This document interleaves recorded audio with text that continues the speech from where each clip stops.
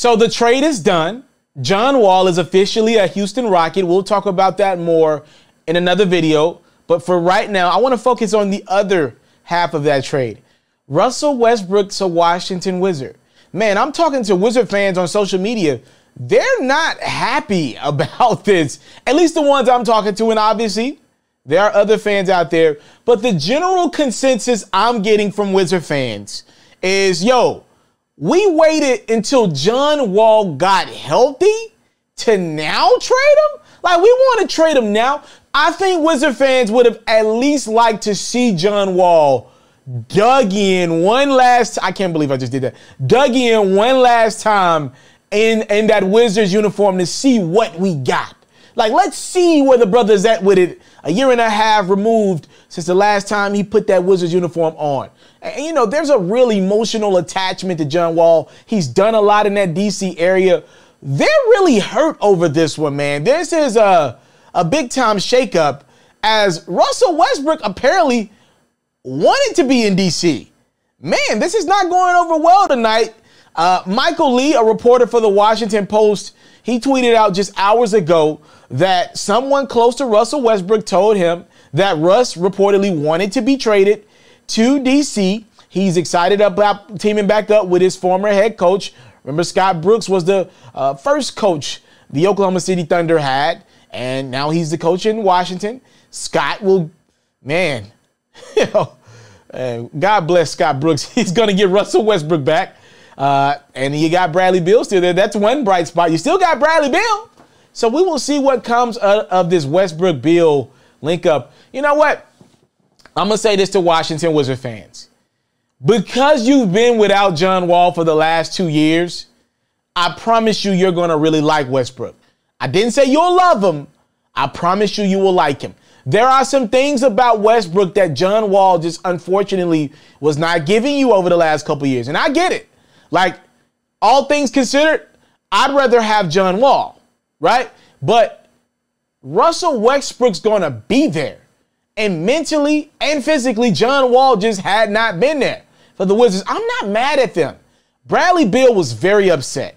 Now, I don't have a lot of sympathy for Bradley Beal because on this platform, again, we told Bradley, why would you sign an extension? Don't sign an extension. Remember, Bradley Beal, this would have been the last year of his deal right here. He will be a free agent with Giannis next summer or next offseason, whenever it does happen. So, I mean, imagine if Bradley Beal wanted John Wall there, you got to believe Bradley Beal could have called that shot if he were a free agent to be. Now, I got to believe Bradley Beal maybe still signed off on this deal or wasn't against it, because the GM, Tommy Shepard, just came out 2 weeks ago and said, Bradley Beal is the face of our franchise. So I got to believe maybe Bradley Beal was at least warned about this deal, but was he thoroughly asked about this one? Because from what I see from Russell Westbrook, and I've been saying this on my platform for years now, guys love speaking highly about Russell Westbrook, but from a distance, right? Yeah, you listen to any star around the league. Yeah, Russell Westbrook's a great guy, man. Anybody that's a teammate of Russell Westbrook, you be a happy guy. It's a privilege to play with a guy like that. Okay, when you got the chance to play with Russell Westbrook, do you? Do you? Did you ever want to join him in OKC? Nah. Could you have seen yourself playing with him in Houston? Nah. Do you want to go down to the nation's capital and play with him right now? No, you don't. It's because you know, like we all know, as great as Russell Westbrook is, what makes him so great is the fact that every time somebody's told him you can't do this, he goes and does it anyway.